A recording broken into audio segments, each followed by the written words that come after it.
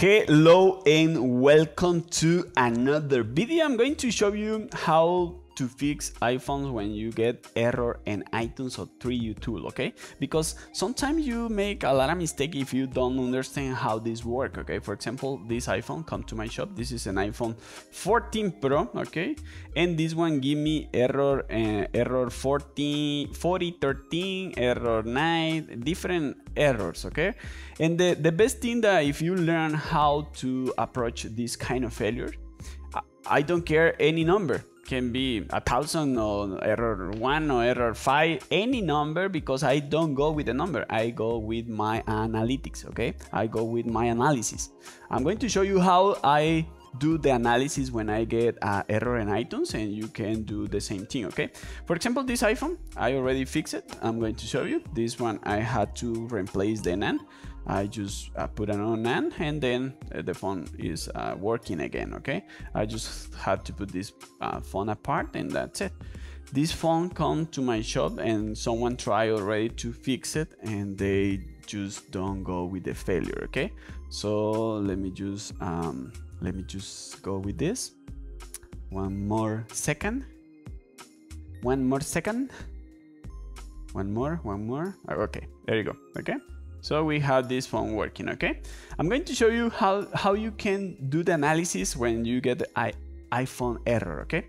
The first thing you have to understand is you have a USB cable, right? That is going to send information to your NAND, right? And the NAND need to have communication with the CPU, okay? That's so important to learn. The NAND also needs some voltage, right? The NAND had to have some voltage.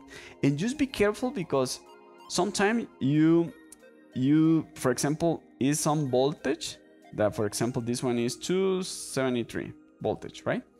But sometimes this one is for one block and this one is for another block. So sometimes I'm going to make maybe later a video talking about this, because the ICs have sectors, okay? And you have to understand that if you have a capacitor right here, for example, right here, if I have a capacitor and I get 273 voltage, that's okay. But you have to understand that sometimes it's for different blocks, different sections inside of the circuit. That is so important to learn, because you can have the 2.63 voltage right here, but you have to know if you're going to have it right here. I'm going to show you this one later, because this one is a little bit complicated to show you right now. The steps for iPhone when we are doing the restore, we have 4 stages. Stage number 1, we have the RAM and the CPU. Stage number 2, we have the CPU and NAND. Stage number 3, we have the NAND. And stage number 4, we can have sensors, okay? I don't care any error I have. And 3U tool, we have 0 to 2%. Then we have 12% to 80%. And then we have 80% to 30% or 45%. And 45% to 100%, okay? Okay, so you have to understand this, okay?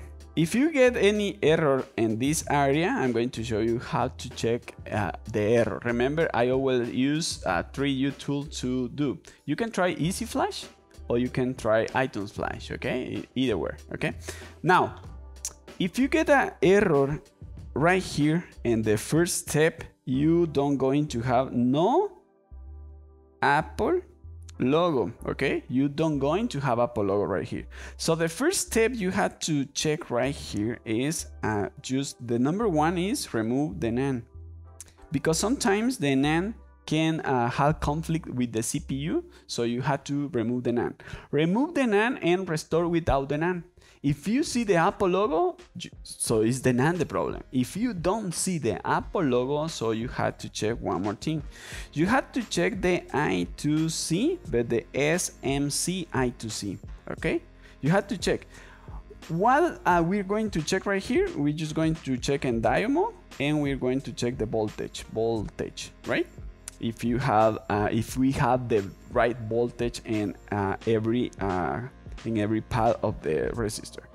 if we remove the NAND and we don't have, still don't have the Apple logo, if we check the I2C, SMC, and we still are having the problem, so the next thing that we have to check is CPU, user rebundling. If we still have the problem, so the problem is going to be RAM, and we have to remove or change the RAM. That's a little bit complicated, right? Now, if you get Apple logo, so you have to check this, okay, right here. In this area, we are going to check the first thing, NAND. We can use programming the NAND, change the NAND, and that's it. Number 2, we can check I2C, but we are going to check the APOAOP. Okay, this is the NANDs that the ones can give us the problems right here. Okay, another thing is, it's so important to check under the NAND and diode mode. Okay, so important. Remember, the NAND has some lines, PCA lines. This one come with capacitors, right? Check the capacitor, because one capacitor go to the CPU and one capacitor go with the NAND. So just be careful with these capacitors. Okay, also remove all the peripheric. Okay, and another thing is restore with the power supply. Okay, don't use your battery, use your power supply. Okay, another thing, and if you fix this, if you see in the phone get 90% and start restoring, because in the 16% or 14% you're going to have Apple logo. If we have Apple logo, number 1 is fine. If you already do this, so number 2 is fine. In this area, you can have NAND again. In this area, NAND. Okay, or you can have, just be careful with the NAND. Always try 2 NANDs. Okay, always try 2 NANDs. Another thing that can have, I just remember this, another thing that you can have a problem in these 2, I'm going to show you this one later, is the coil of the GPU buck. Okay, I'm going to show you how to fix this one later, but this one is not common, but sometimes we can have this problem. NAND, try 2 NANDs, and another thing that you can have right here is an EEPROM. Okay, EEPROM CPU, sometimes the phone is water damage or things like that.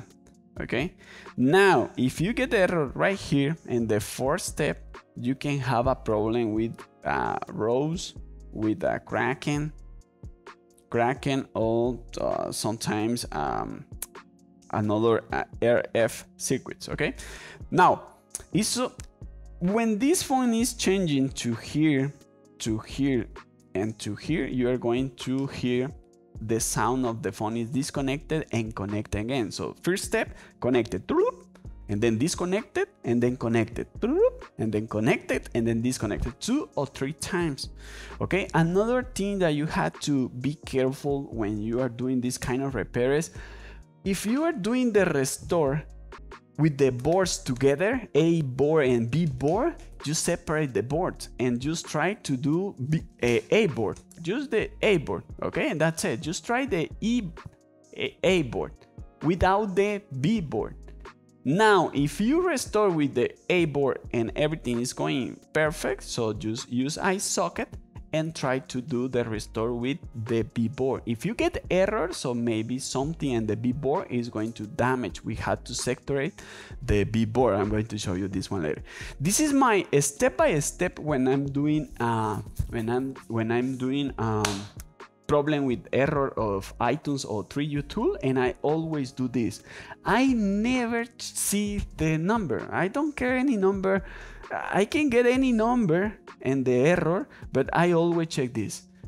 I have Apple logo or no? If I have a Apple logo, is in 12 or 18%? Is in 18% or 45%? Right? Because you had to check this, okay? Just practice this and let me know in the comment if you fix an iPhone with this problem and with this video, okay? Sorry that I don't record this repair, because I did one class for my online course for Spanish. Maybe later I'm going to have in English, but I just record this class, okay? But I'm giving the information to just you can apply in your shop, okay? See you next time, my friends, and nada, adios. Don't forget to share this video, please, with all your friends. Just tell everyone I'm learning with Edgarito. See you next time. Bye.